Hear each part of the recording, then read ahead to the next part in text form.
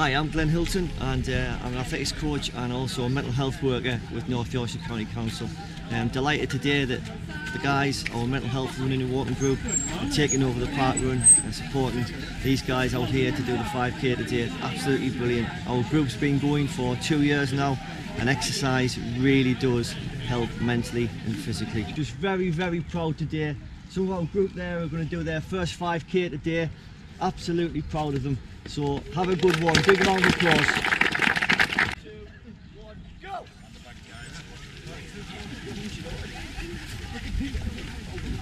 I started running at the beginning of this year after I went through a bit of a crisis point.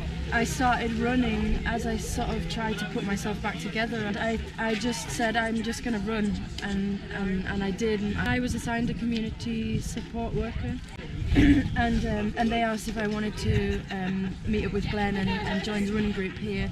And it's like, basically I wanted to say that even if you feel totally lost and that day you might not feel that running is anything to you because you're in such a mess, it is and it must be, and you've just got to hold on to it. You've got to hold on to something.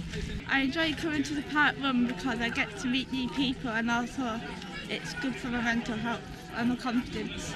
Taking over the park run is going to be important to the group because it gets the message out there that there shouldn't be any stigma associated with mental illness. In the same way as it's helped me, if we can help just a couple of extra people, as our coach Glenn says, then it'll all be worth it.